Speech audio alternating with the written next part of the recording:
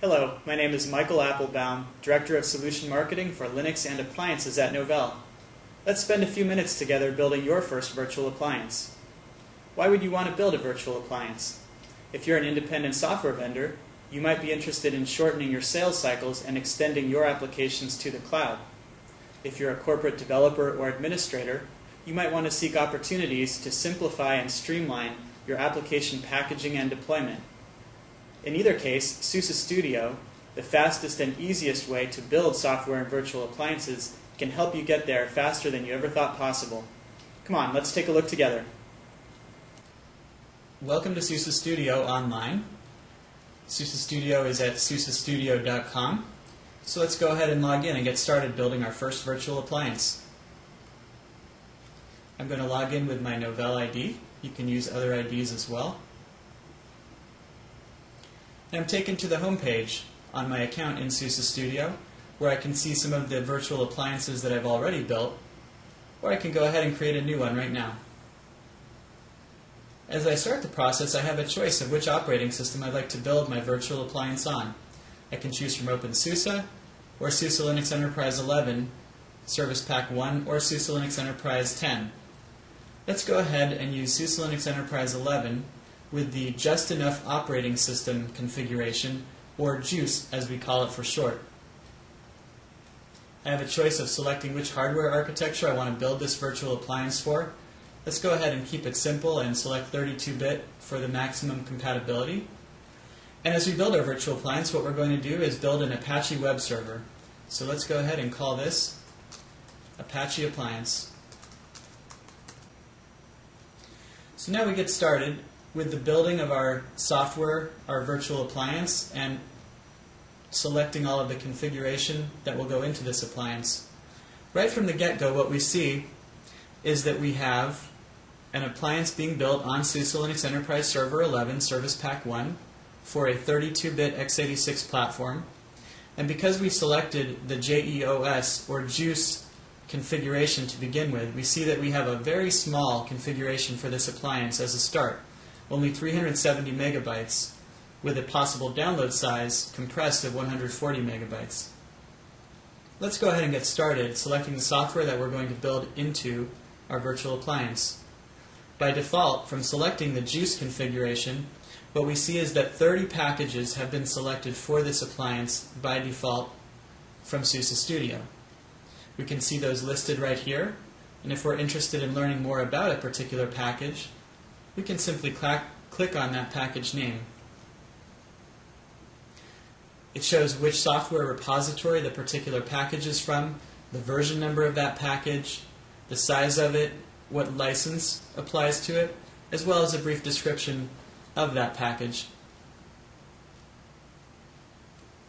And at the top of the page, we can see the various software sources or repositories that we can select from which to build software into our appliance. By default, we have 4 repositories here: the SUSE Linux Enterprise Server 11 Service Pack 1 repository and its updates, as well as the Software Development Kit for SUSE Linux Enterprise 11 Service Pack 1 and its updates. If we're interested in adding more software repositories, we can browse the available set of software sources.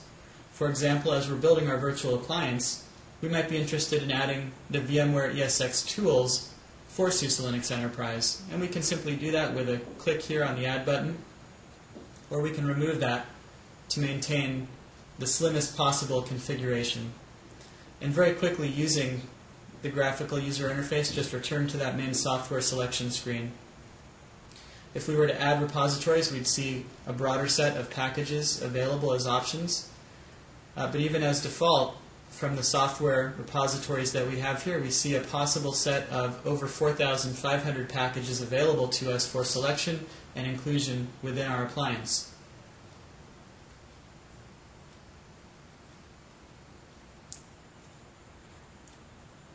What you also see is that although only 30 packages have been actually selected for use in this virtual appliance, there are a total of over 150 packages that are currently planned to be built into it.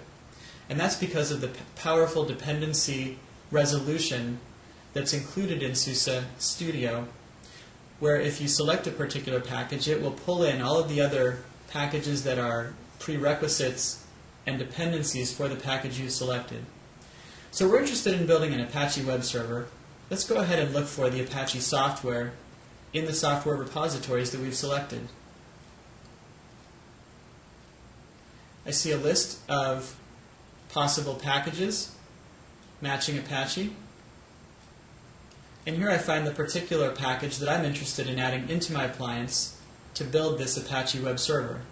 If I want to get information about it, I can simply click on that, learn a little bit more about the version, about which software repository it comes from, the license that applies to it, and so on. I'm going to go ahead and select Apache 2 and add that into my appliance. What we see is that we now have 31 packages selected and a total of 161 packages that will be built into the virtual appliance. And SUSE Studio is kind enough to tell me that I just added 5 packages totaling about 3 megabytes into my virtual appliance. If I want to see the details of the other 4 packages that were pulled in automatically through the intelligent dependency resolution algorithm, I can simply click on that link and immediately see what are those packages. At the same time, if there's a particular package that I want to specifically exclude from my virtual appliance, I can simply click on the link that says ban, and that package will be excluded. Of course, if I do that, I may have an error that would prevent me from actually running Apache properly. So what I'm going to do is I'm going to simply undo that action that I took to ban that particular package. And so that package will be properly added into my Apache virtual appliance. If we go back and take a look at, for example, the server functionality, the server set of packages, what I'm going to see here is now for the first time I have certain packages that have a light gray check mark, and those indicate packages that have been pulled in as a result of the dependency resolution process going on behind the scenes from the packages that I have actively selected. So I selected the software that's going to go into my appliance. Let's go ahead and configure that virtual appliance. As I go into the configuration part of SUSE Studio, I have a number of tabs. Right off the bat, I can select the default locale and language, as well as the time zone. I'm going to select USA Eastern. And I have a choice of how I'd like to configure the networking for my appliance. By default, I can leave it as DHCP. I can choose to manually configure my network, enter the host name and the IP address, and so on. I can go back and have the appliance perform network configuration during the first boot. I can simply not configure networking, but right now let's leave it at DHCP for simplicity. I can also choose to enable the built-in firewall that's available and select some of the options associated with that firewall. And SUSE Studio is intelligent enough to tell me you've selected the firewall to be enabled, but you haven't actually installed the firewall package into your appliance. And it conveniently gives me a link if I want to add that firewall right in from that screen without having to go back into the software selection tab. Now I'd like to keep my appliance as slim, as streamlined as possible and create the smallest build. So for right now, we're going to disable the firewall and leave that out. On this screen, I can also specify and select users that I would like to pre-populate into my system. In this case, we always have root as the root account, and I can add tux, the symbol of Linux, as another user, and I can specify the passwords and the groups that those users would belong to. Let's go in and actually have a little fun now and personalize our first virtual appliance. I can choose what kind of logo I want to use in some of my screens and my wallpapers. So if I want to select, right now we have the SUSE Gecko, I might want to use the Linux Penguin, or I can certainly upload my own logo. On the background, I can also select from a variety of default wallpapers and designs, or I can upload my own new background.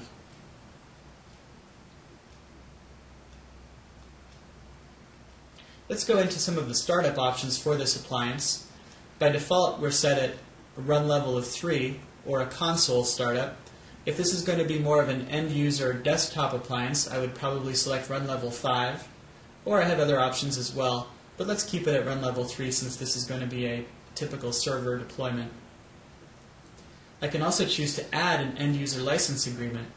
So if I'm a commercial independent software vendor and I want to distribute my application via an appliance, I can enforce the presentation of an end-user license agreement right when the appliance boots up for the first time, and the user must review and accept that license agreement before they're able to proceed with actually booting up the appliance. In the Server tab, I have a couple of options to set up databases and configure those databases, both MySQL and PostgreSQL. You can choose to upload the appropriate MySQL files. And here SUSE Studio is telling me that although I'm choosing to set up MySQL, I haven't actually installed the appropriate packages into my appliance. So again, it's alerting me with some intelligent reporting there. Let's go ahead and disable that. I'm not going to go ahead and add a database into my appliance at this point. If I were building a desktop appliance, I could also have options for selecting if we want to have a user automatically log into this appliance. For example, perhaps I'm running an appliance system as a kiosk, and I want to have people be able to self-service themselves, and I want to have a particular user account automatically log in when that appliance boots up, and maybe I want to automatically launch a web browser, so I could specify that here under the Auto Start Desktop Programs. Now let's jump ahead for a moment and take a look at some of the build options for this appliance. And this is where a lot of the real power comes in, as we think about the flexibility of building this software stack for a variety of different physical, virtual, and cloud platforms. So we have a universal application stack builder or appliance builder that you can use to create appliances for a live CD or DVD, a hard disk image or a USB stick, and this option for the hard disk image also allows you to specify to be used as a KVM guest. So it's actually the same format that you would use for both the hard disk image and the KVM guest. You can certainly select VMware or VirtualBox, which use the same virtual machine format. Or you can choose to configure your virtual appliance as a Xen guest. In the future, we'll also be having support for Hyper-V. So right now, let's go ahead and select that we want to build a VMware virtual machine. If I want, I can also specify to build additional machine formats at the same time, and it would simply build multiple versions of my appliance simultaneously. Now let's go back for a moment to the Configuration tab and look at the appliance options here. And this is where I can specify the configuration of my VMware or Xen virtual machine. I can choose how much virtual memory to give the appliance, what disk size to allocate, and other options here, including the use of Logical Volume Manager or LVM. I can also choose to create an appliance which will be a Xen host, to use the appliance as a virtual host platform, not only as a virtual guest to run on another hypervisor layer. Finally, I have the option of creating scripts that will run either at the end of the build process for the appliance, which would just happen once when that appliance is built, or I can add a script that will run whenever the finished appliance boots. I can use either or both of these. I can also choose to add specific files into my appliance that aren't necessarily RPM packages, but can simply be tarball archives or other single files. If I have a particular configuration file that I want to include, I would simply drop that in here, and that will be included into the appliance when it's built.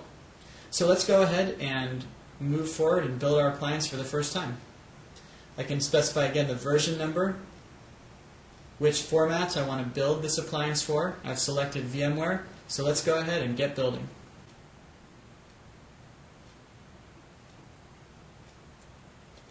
One of the powerful capabilities of SUSE Studio is also the ability to work on multiple appliances simultaneously and really multitask while you may have one appliance building in the background.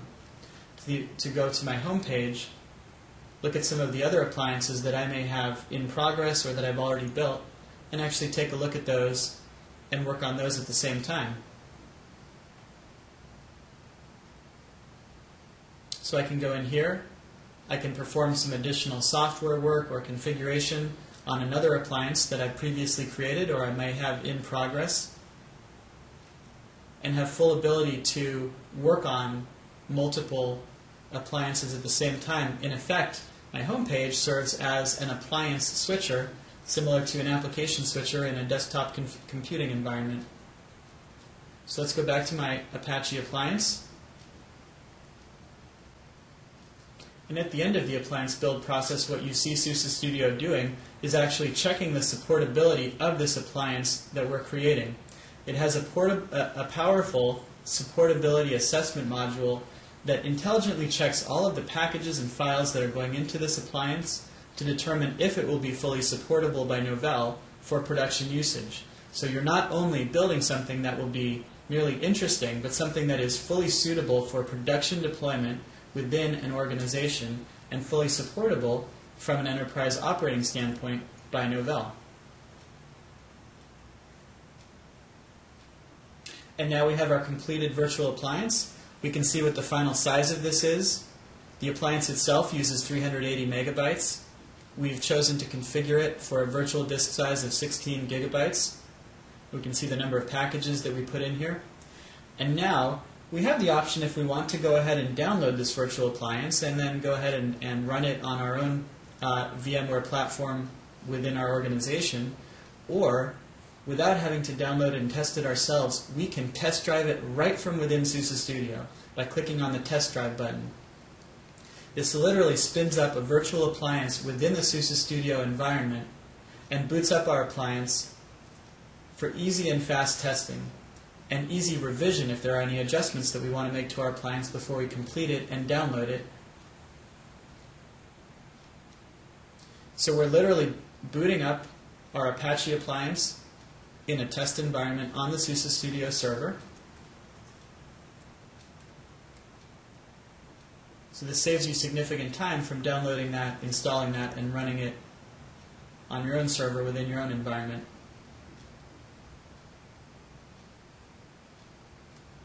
Let's go ahead and log in as root. And now we are in our own Apache appliance, and that thing is running. It can be tested, it can be adjusted, and some nice features as well that we can take a look at as we're running our appliance and testing it.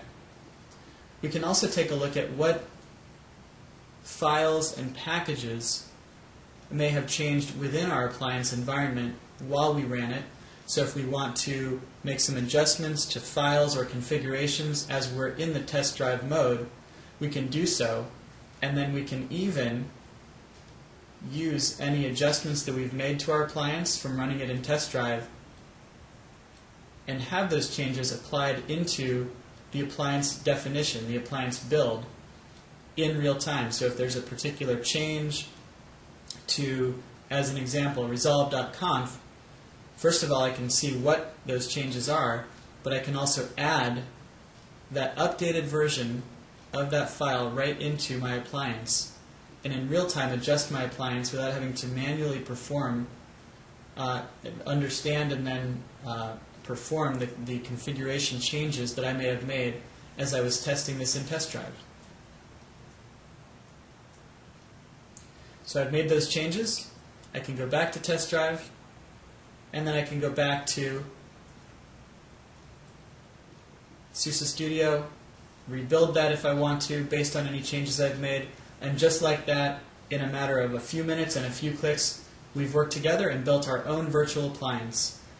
I'd encourage you to take a look at SUSEstudio.com, understand how it can help you get up to speed very quickly with building your own virtual appliances for the first time, to streamline application deployment, application development, and packaging, and understand what this can mean for your own environment. Thanks for joining us. We look forward to seeing you in the SUSE Studio community.